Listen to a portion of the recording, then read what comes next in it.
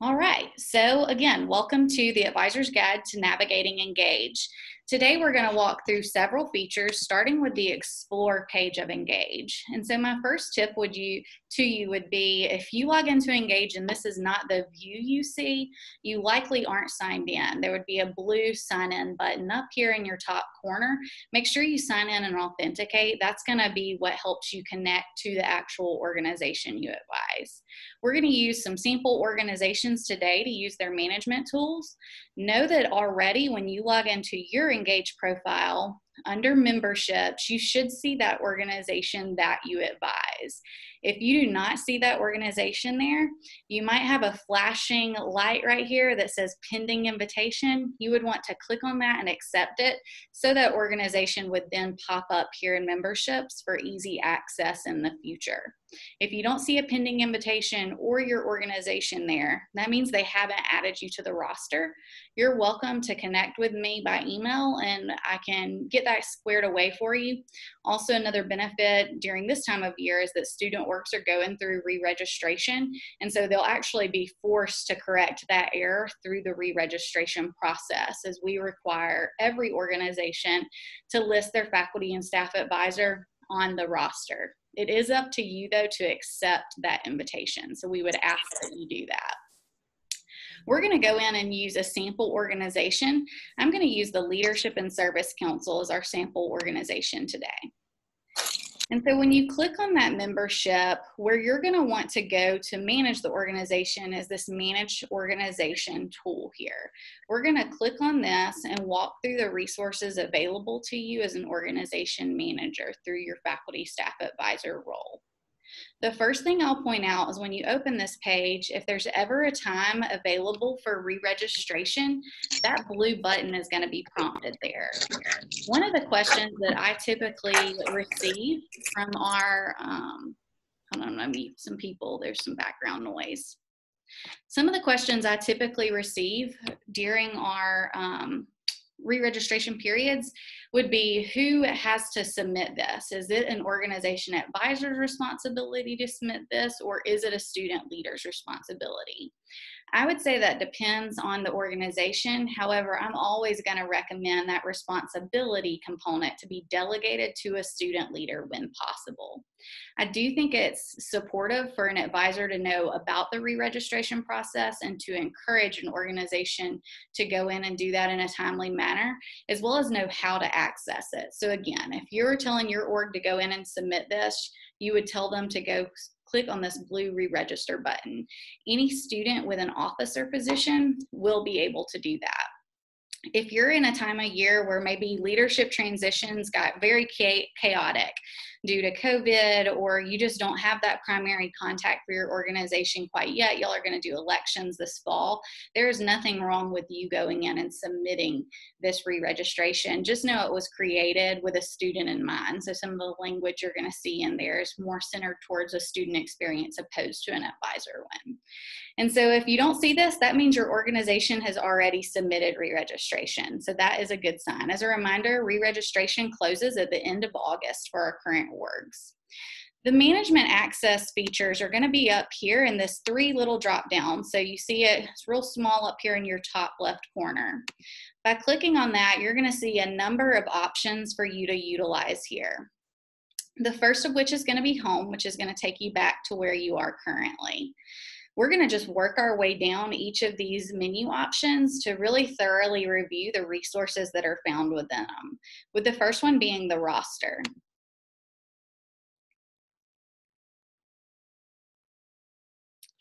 All right, so when you open your roster, there's a few things I would encourage you to make sure are correct. The first being this primary contact. So here you can see Andrea Bennett is listed as the primary contact for this organization. She is actually the faculty staff advisor, and they have intentionally made her the primary contact. The purpose of a primary contact is for any engaged communication. And so let's say on the organization's home screen, which I'm going to go back here and show you that, if a student that was not an officer in this organization looked at the home screen for that org through the organization directory up here where they would see that list of orgs, they would always see this contact button. So if I clicked on this contact button here and show you what a student would experience, they're going to be able to select a subject. So maybe they're interested in getting involved with the organization, or maybe they're wanting to collaborate, for example. They're going to be able to send the body of an email and then send their message. What's going to happen, as you can see over here, is that primary contact will receive that message through their UAB email address. So it won't go to Engage, it's going to go straight to the primary contact's UAB email address. In order to ensure those emails are answered, because we do get complaints from students who are looking to join organizations that those emails go unanswered, you want to ensure that primary contact is up to date and that the person who is assigned that role is aware that that would be communication they would be receiving. In this instance, the organization decided the faculty staff advisor would be best suited to kind of filter through those communications as they receive them. You might prefer that your organization secretary receives them. I know that that's what I do with the ambassadors that I advise, but the organization can decide who this person is. It is automatically updated through the re-registration process. So whoever submits re-registration will automatically be made the primary contact. However, once re-registration is approved, you can always come in and edit it by clicking the pencil mark, searching for the person, or selecting through the list of options here. The next features you're going to see is a messaging option as well as managing positions. And I'm going to go through them a little bit more detail, but first I want to scroll down and check out the actual roster. So you can see here that there's 5 individuals on this roster. You can also see over here in the third column that most of these have positions associated with their name. And so, for example, if the organization created a brand new position, let's say that y'all started an event director that was responsible for submitting Engage events, and you wanted to add that position to that individual on Engage, you would just use this pencil mark over here and you would go and assign that position to them. Let's say you look through this list of positions and you just don't see exactly what you're looking for.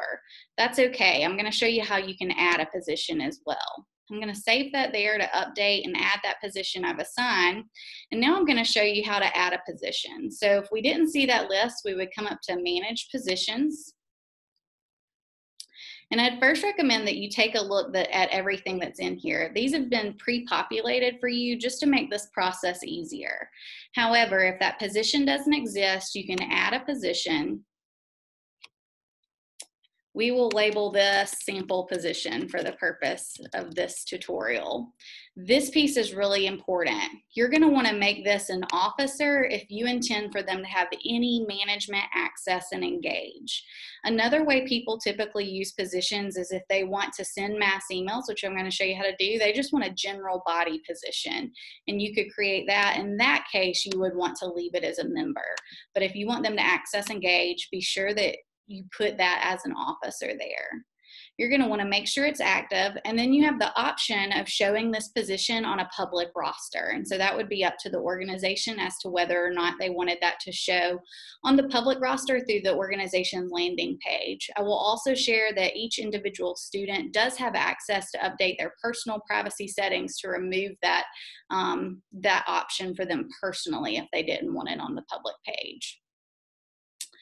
You can also now add, and you see it's new, Engage is constantly updating to receive contact forms from emails. So I showed you that piece first where Andrea was the contact through the primary contact feature to receive those emails. Let's say that you want to make sure the president, secretary, and new member educator all receive those contact emails. You could simply come in and edit an existing position as well and check that box to receive those contact emails.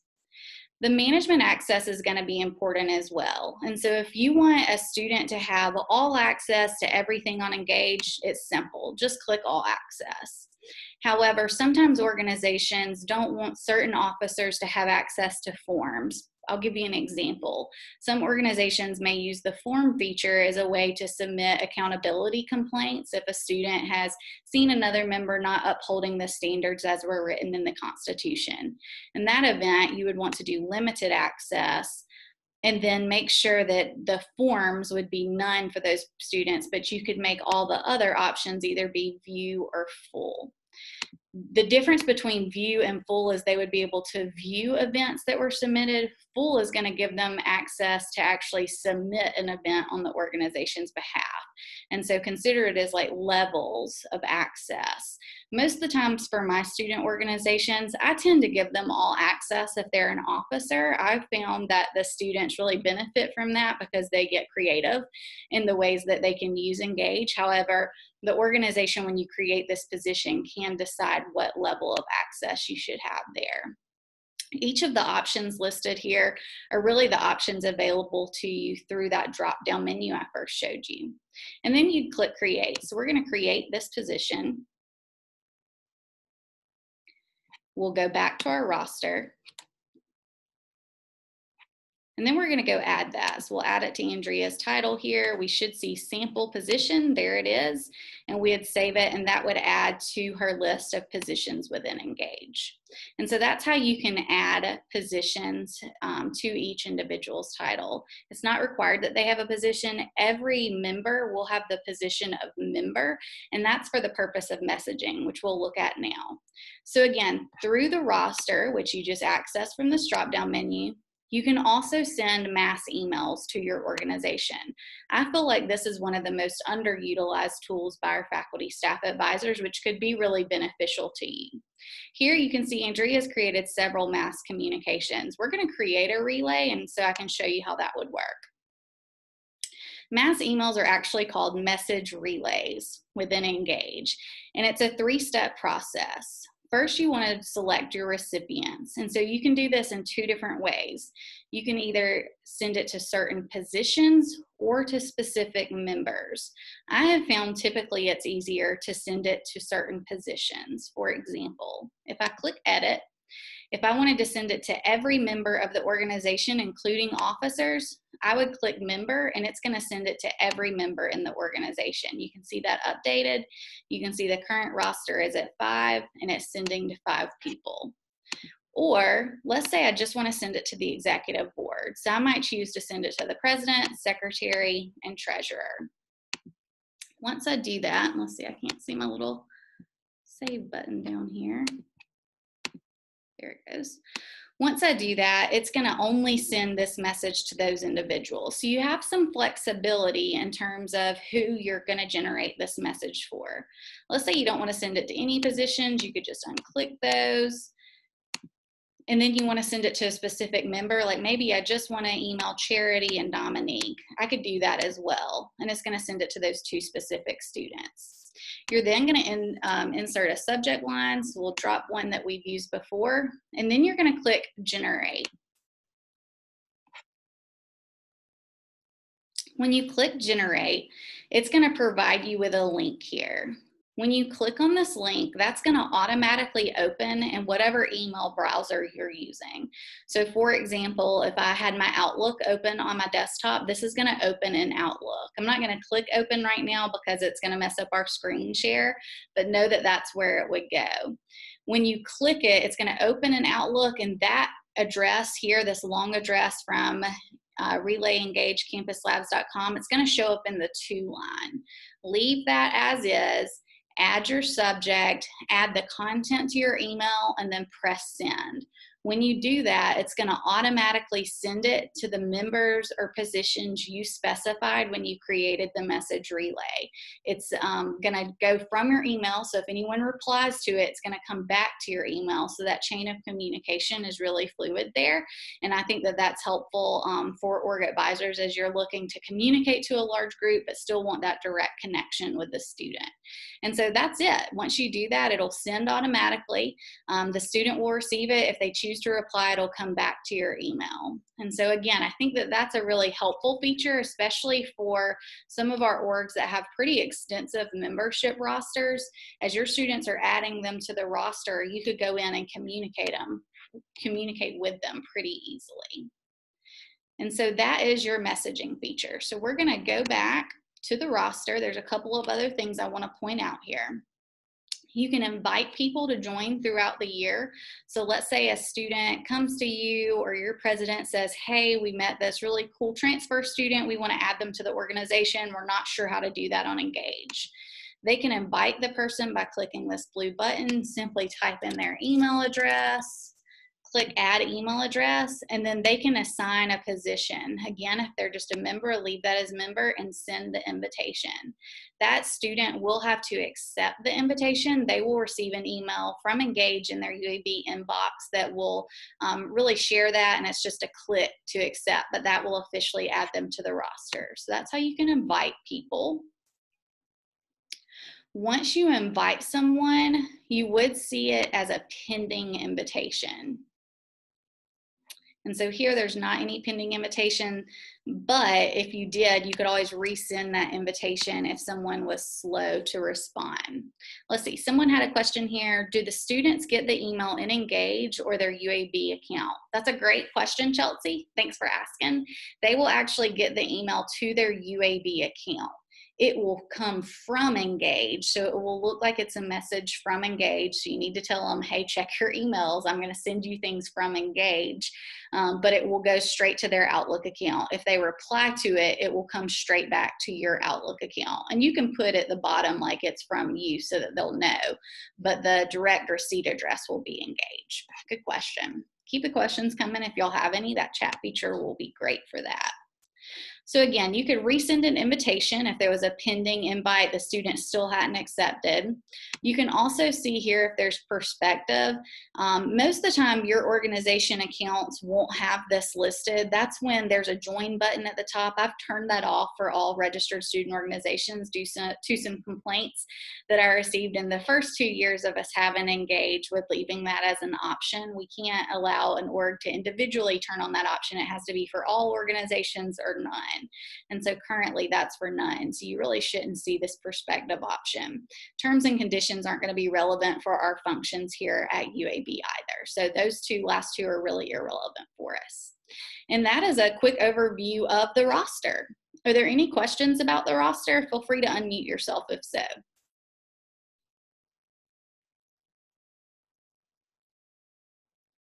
All right, well, we'll keep moving. So the next tool is About. Bear with my slow internet. So this is where the organization's primary information is listed. So this is the information that if a prospective member was looking through the organization directory and clicked on that organization's profile, so we'll go in here and I'll show you what I'm talking about. Let's say a student was browsing the org directory and clicked on this organization. This is where they find information about that group. And so it is essentially the About component in the management feature. So if you want to edit this stuff, you can do it through About.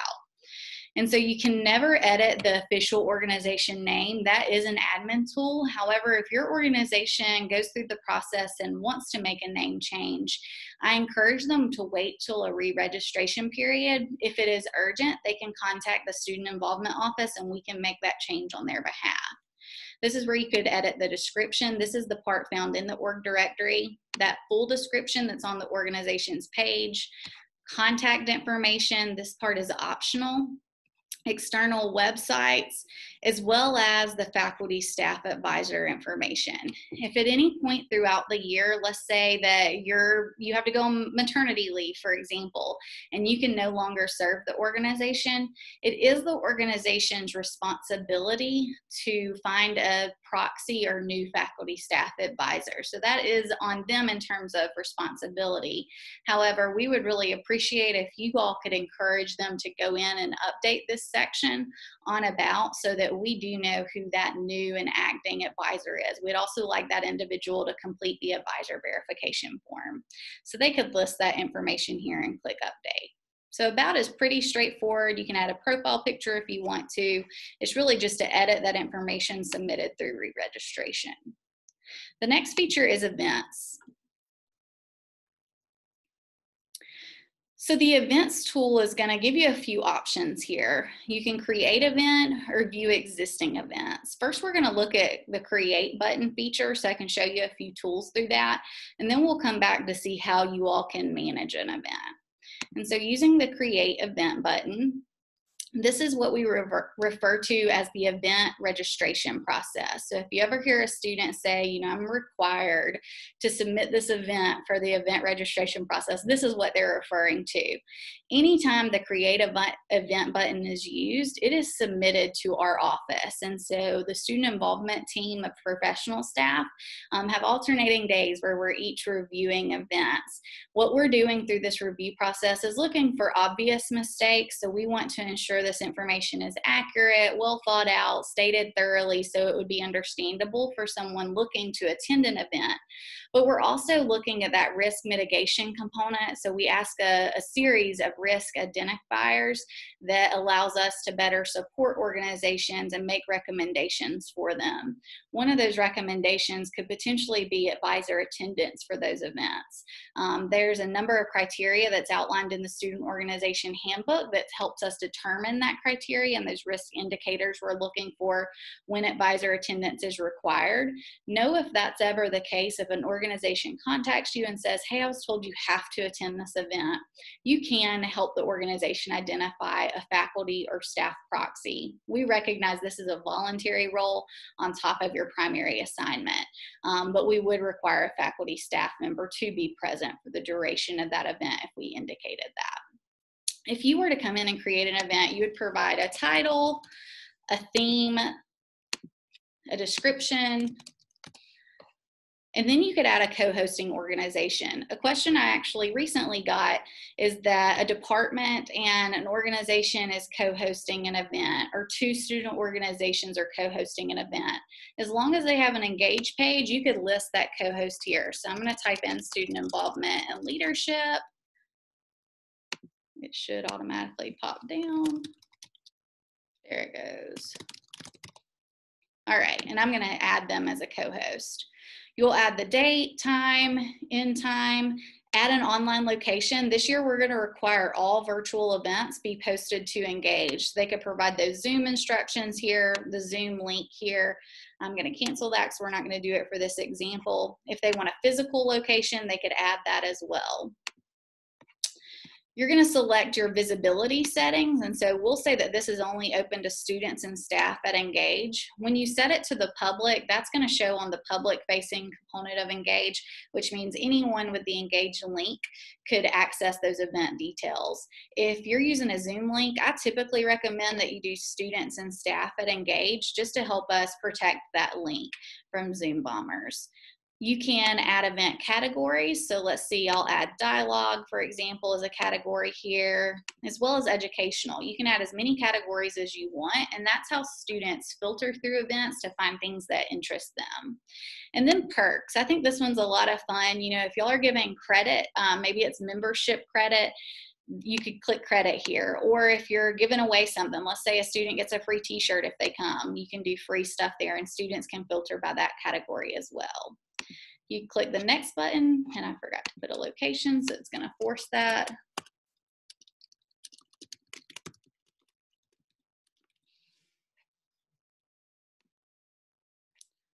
right, and click next. And now this is one of the features that I really wanted to share with you all. I would say for the most part, students in general don't really understand or value an RSVP. I know that that's a challenge I have with my student organizations, encouraging them to RSVP to something sometimes. But you do have features within Engage that allows you to create an RSVP for an event. I think this year, as we operate remotely, this tool is going to be really helpful for us to create anticipated attendance attendance so we can better prepare for that event, be it virtual or a low contact event in person. So if you want to create an RSVP, you can let anyone RSVP or only invitees, and I'll show you later how to invite someone to an event, or no one. If you don't want to RSVP, that's fine. You just click that and it'll take it away. In this case, we're going to let anyone RSVP. We're going to say we're doing an event in the HSC, and let's say we can only have 10 people attend. We're going to put that maximum capacity there. You can even show the remaining amount of options available to people looking to RSVP. You can allow guests if you want to and limit those as well. I found that this feature is helpful if I'm hosting like an induction ceremony and I'm allowing them to invite family. You can also ask them to represent an organization. So if you're hosting something where you're inviting other student organizations, you could give that as an option. You don't have to, you can leave it blank there. And then you can create RSVP questions if you want to. So let's say you want to do a needs assessment prior to the start of the event. You could simply come in, select your type of question, add the question where it's going to let you type in your question, and then type in answer options. Once you've done this, you could indicate whether it's required or not. If you want to add another question, you can, but you're not forced to, and you'd go to next. That's going to automatically then create a blue RSVP button for your potential participants to click on when they navigate to that event on Engage. The other feature I wanted to highlight within event registration is post-event feedback. This is a relatively new Engage feature that allows organizations to immediately, without much extra effort, send out a survey to collect information in terms of satisfaction or other information on how their event went from their participants' perspective. And so they can click to automatically send out the survey following the event. That does require that they track attendance, which I can show you all how to do when we manage an approved organization event. They would add a question just like we did in the RSVP options. We'll add that question, and then maybe we will say, tell us what you thought about the event. And we can leave that open-ended for them. You can add a different kind of question, as many questions as you want. This will keep pre-populating until you finish with the full survey that you're wanting to send. And then you would click next. I'm not going to continue this afternoon through the event registration process because I anticipate that some of the questions that are currently there are going to look a little different once the university releases guidelines and expectations for student organization events and activities. I know that you've probably been asked that by your students, and I want to share that as of today, we still have not received that guidance, though we do expect that in the coming weeks with a pretty firm deadline of being August 17th. However, we anticipate that being shared, or we hope that will be shared before that time. So hang in there with us as we wait on that. And so we're going to go back a few steps to get back to that event management view before we created this event. And I'm going to show you once that event is approved what you will see. And so we're going to look at these down here. And so you can see serving while socially distanced, it was approved, the date that it was supposed to happen, and then you have these action options over here. And so the one that says view and explore, that would be your student's view of it, okay? This one is a certificate that would show that who attended that. You could send that to someone if they needed to verify they attended, or you could delete this from this list. You can add attendance here, or you can manage the event by clicking back in the name of the event on this side. We're going to start there. So when you look at the managed view of the event, let's say the organization changed the name of the event details, location, whatever the case is, you could come in and change details here. That's going to push you straight back through the registration process. We do have to review any changes before they're published. And so that's what that piece would be. You can also track attendance. This would be the same thing as that add attendance button that you saw earlier in that previous screen. I'll show you how to do that, but first I want to point out two pieces that are associated to tracking attendance. The first of which is this access code. The access code is used when you use the Engage Event Pass. And so if you want to use the Engage Event Pass to track attendance, that's a kind of a whole other conversation I'd be happy to connect with you about and send you some resources. All student organizations have access to use that app to scan in a student's event pass, which is a QR code like a boarding pass that's specifically for that student. You would need this access code to use that. So that's one way to track attendance. Another new way to track attendance is in your virtual events. And so let's say you're hosting a Zoom session. I could copy this URL, open up the chat, drop it in here, and you could click on that or tell your participants to click on that URL. It would require them to log in to Engage. And as soon as they log in to Engage, this number here in the middle that says attended, that would automatically start to grow to show us that someone has logged in and verified they attended the event using that link. Once they do that, you could go into this track attendance button, this blue button here. And you're going to see that number as well as their name and Blazer ID and email address for any student that attended. This is really helpful. I have found specifically if I want to connect with those students that attended post-event, maybe to invite them to another event or to invite them to be a member of the organization. A lot of times students aren't tracking attendance readily unless they've had an experience in another organization where they had success doing that. So I would encourage to talk to your students about tracking attendance. It's a great way for them to really better understand who attended and to have that bank of individuals to connect with for future opportunities. They can export that. That's going to put it in a CSV file, an Excel format for them to save into their Google Drives or however the organization really collects documents as well. And so that's just another option there. You can manually add attendance, so it will always happen. Someone's link doesn't work or they're on their phone and can't do it from their phone. You could just say, well, shoot me your Blazer ID, I'll add it for you. When you click that add attendance, you'd go to text entry. You would scroll down, you would just type in their email address, mark them as attended and add. So it's pretty easy to manually do that as well. And so that is really your event feature. Are there any questions about events? It looks like I might have someone in chat. Yeah, Matt's asked, how do we know if an event is open to everyone or closed to group members only? Is there a designation on the event listing? And so I'm having to think that through. Let's see. So the event listing is when you go to the Engage screen and click on the events list at the top, that's going to be your event directory. If you can see it, it's open to you. Most events, I will say most events from student organizations, they're making them public and open to everyone. And so whatever, you're logged in through your user account. So again, if you can see it, that means it's open to you. I'm gonna see all events because I'm an admin. You could click on the event, and this is what our students are doing to learn more, to see additional information, but again, it's not saying if it's closed to someone or not. A student just wouldn't see it if it wasn't an option for them. So if you were making an event, back when we were creating that event through the registration form, if you selected invited members only or you selected organization members only, only people on that roster would see the event as an option here. Matt, I know that you post our events onto the campus calendar. If y'all didn't know that, that's something I should definitely highlight. Matt does a really great job at supporting Engage by helping us transition any event posted on Engage that's relevant over to the campus calendar. And so Matt, me and you could look at that a little closer if you're wanting to filter out, especially if an organization listed something as private, we would want to make sure we're doing that. And I believe right now we are. But yeah, we'll connect about that maybe offline.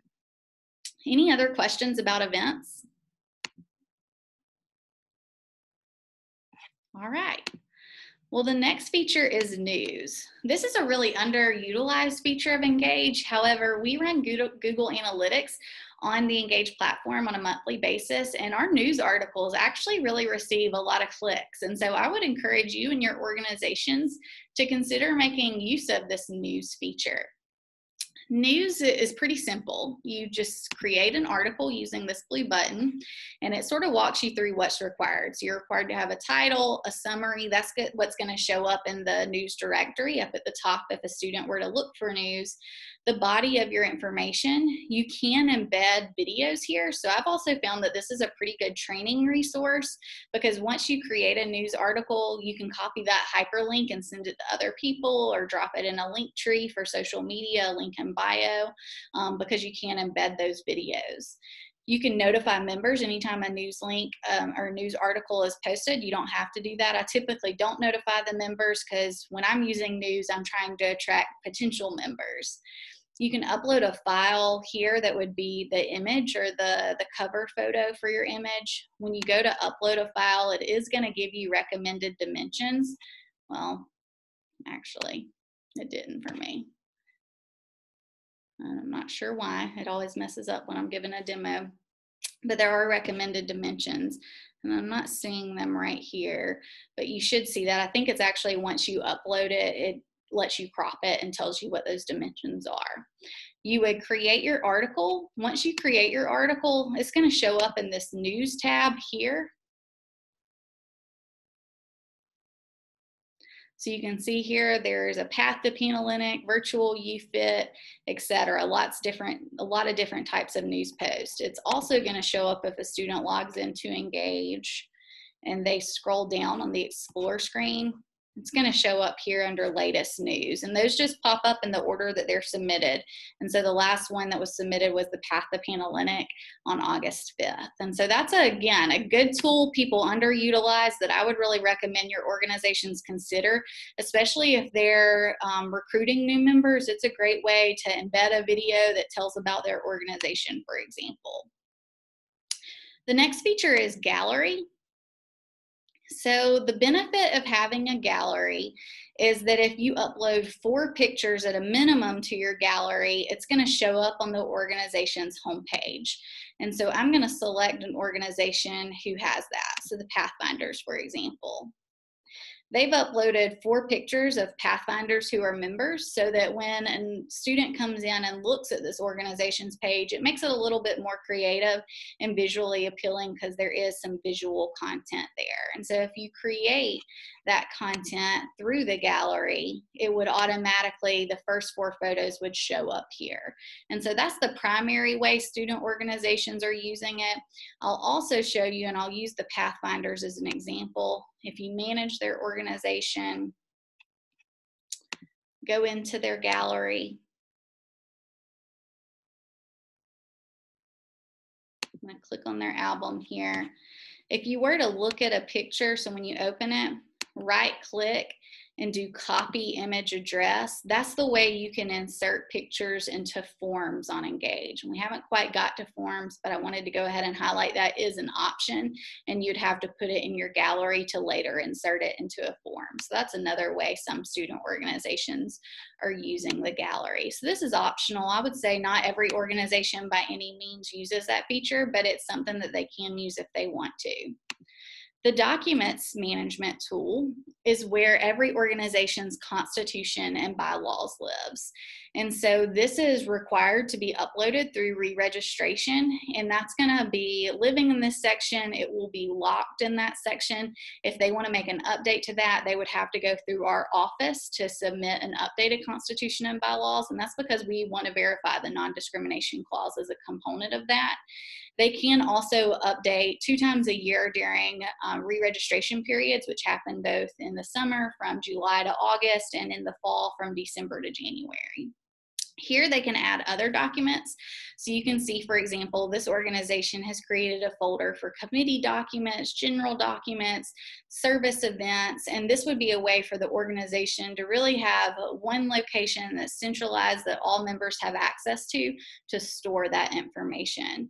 It's pretty self-explanatory. You can add a file or create a folder.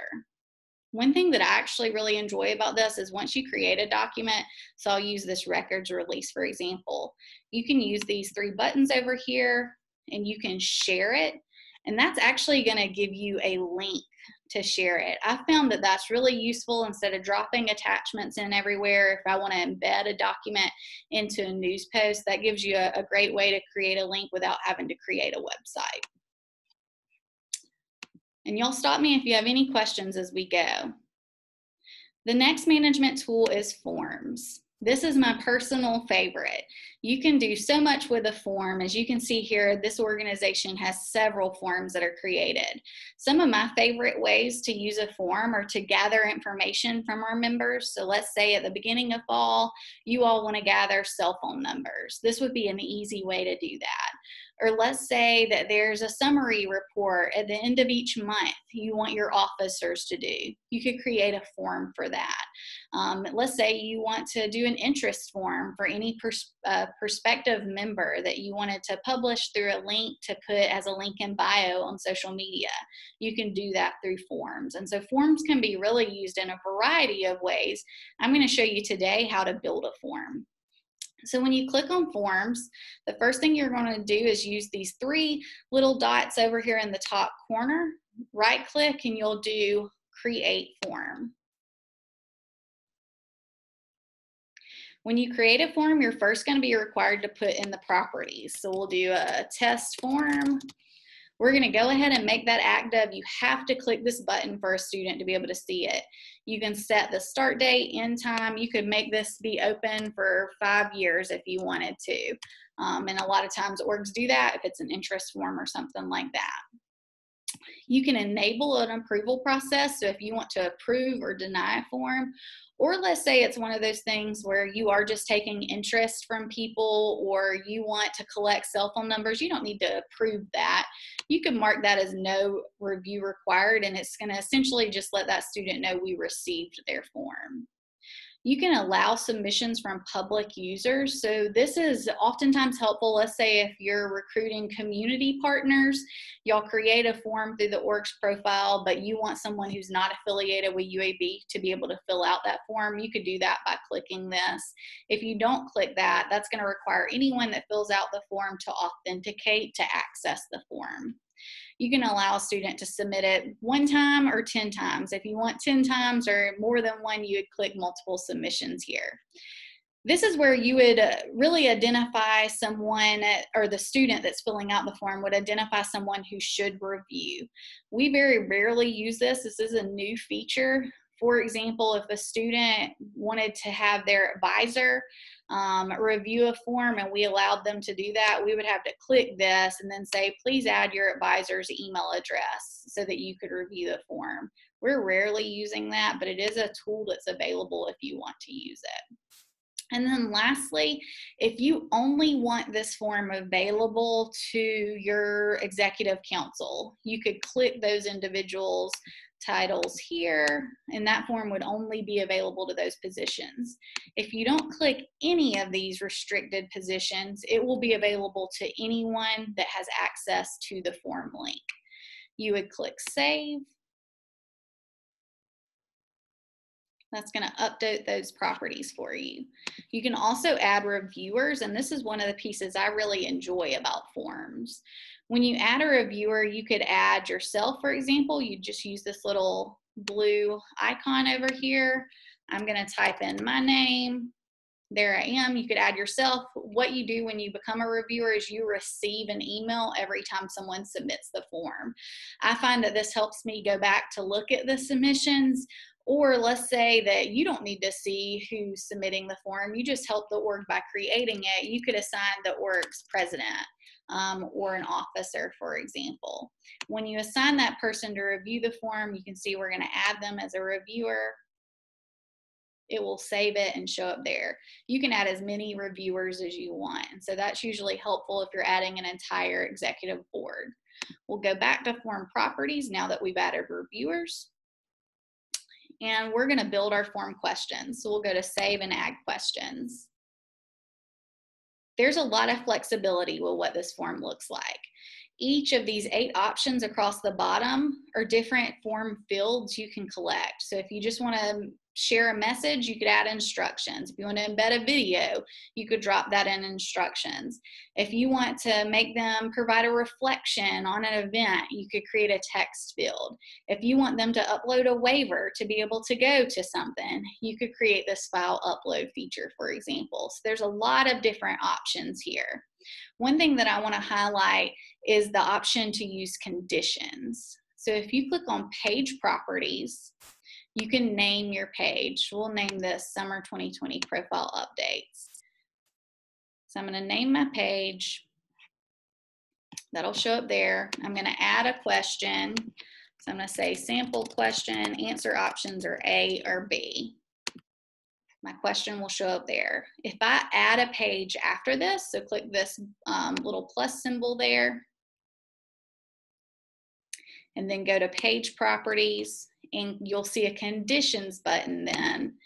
I can add a condition to where I'm selecting that question and saying if they answered B, they need to fill out these additional questions. And then I could ask a follow-up question on this second page for students who have indicated a specific answer. This is really helpful for training purposes, or let's say that you're using this to gauge satisfaction with their organization experience. If someone said that they were very dissatisfied, you could use those conditions to have a follow-up question. And so there's a lot of opportunity in Engage. You can create as many pages as you want and make this form as long as you want. The one thing I recommend at the very end is to add a note, and I typically do this by instructions, that says click the blue button to submit on the next page. That would be the last thing that person sees, because oftentimes, and I say oftentimes, sometimes students forget to click submit. And so just giving them that last gentle nudge helps to ensure that that form actually gets submitted. And so that's how you create a form. I think that that's a super useful tool. I hope that y'all will be able to make use of it as well. You can see there's a lot of options for filtering within your forms once they're created, which is really helpful. I'll also show you once a form's created, if there's submissions, you'll see this little orange exclamation mark. If you were to click on that, you could go down and view those submissions. Depending on what you wanted to make either an approval process or a receipt process, you would need to filter. So if you put received, you'd need to click that. If you said it approved or denied, they would either be in one of these top 3. But you can see those there. You can click to view that form. You can print the form. You can approve or deny if you set that as an option. When you approve it, you can provide a closing comment. That's going to be emailed directly to the student to let them know it's been approved with any additional content. You can also have a discussion here. So let's say you review this form and something just didn't quite add up, or you didn't understand what they were saying. You could simply ask, and so that's super helpful as well. And so that is a review of our forms feature. Are there any questions about forms? All right, well, we're getting close to the end of our time together, and I want to very briefly show you elections. We have a great video tutorial on elections, so I would say if your organization wants to host a fall election and you want them to use this tool, let me know and I can share with you that video tutorial. I'll also show you where you can find that. But if you're going in to create an election, it's pretty self-explanatory. You'd click this blue button, you would name your election. You could include instructions if you wanted to, so maybe telling them to only pick one candidate or whatever the case may be. Same as an event, you're gonna wanna make sure it's active, as well as set that start and end time. This piece is really neat. You can display an alert on your organization's page so that when a member logged in, they would see that and really be reminded to participate in that election. Once you create the election, so we're going to create one for fun here. Oh, one more important note. You can only allow members on the roster to vote. So if it's a membership election, you're going to want to do that for sure. If you're voting on a button design, though, for example, we actually use this tool for homecoming button designs. You wouldn't click on this. You want anyone that can access it to vote. In this case, we want just members to vote. We'll click Save. So we've now created the test or created the election. Now we'll create a ballot. And so each position would be a different ballot, for example. So we'll name this, we'll say President 2020. It provides some instructions here on access restrictions. Be sure you read this so that you know what your options are. We're gonna leave it as general access and save. Now that we've created the ballot, we can create the question. So we're gonna say, who should we vote for? And then option 1 is Blaze. Option 2 is Dr. Jones. And we will save our 2 candidates there, and then a student would see this question and have the option to vote.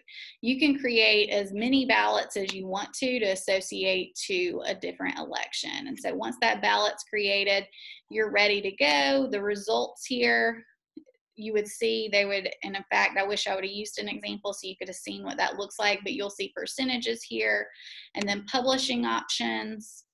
You can take this link and email it to any of your members. You could just drop it in an email, say, hey, go vote for this, or this election's opened. Here's a link to access it. It closes on this date. And so this is a great way to promote that opportunity. You would save and then wait for the votes to come in. So again, we have a great tutorial. If you're interested in that tutorial, I'll show you where to find it really quick. When you log into Engage on the home screen, if you scroll to the very bottom, there's a campus links section in the bottom corner. The very last button says Managing Your Student Org Virtually. If you click on that, that's going to take you to a resource on our SIL website. We'll wait for it to load here. If you scroll down on that page, you're going to see there's a number of tutorials. One of those is org elections. And if it'll load, there'll be a video guide for how to conduct an org election. So it's a step-by-step, much more in depth than what I just showed you. There's other tools here that are helpful as well. So a lot of what we went over today, for example, roster updates, there's video tutorials to walk you through that. So let's say you really learned a lot today, but you want to share this information and have that knowledge transfer with your students. Let's say you forgot one step or you took notes, but really don't want to have to type those up. Come in and look at these videos first, because you could likely just share these videos by clicking share and sending that link to your student leaders so they would also have access to a lot of these same resources. And so with that, we have walked through every feature management tool within the Engage organization view. There are a lot of other things in Engage that are so helpful. I did want to leave the last 5 minutes for our questions, so consider this your introduction to Engage management today. If you have specific Engage questions, know I'm always open and really happy to help you navigate the platform. It's something I'm really passionate about because I see it as a resource for the work I do as an organization advisor every day. You know, I think anytime we have a website or a platform like this, it should be a tool to support our work, not to create work and to make things more difficult. And for me personally, I've found that this really opens up a lot of opportunities for me to connect with students in ways I previously couldn't. And I hope that you'll have that same experience. With that, we have 5 minutes left. I'd love to open it up. If there's any questions, you're welcome to submit that in chat or unmute yourself.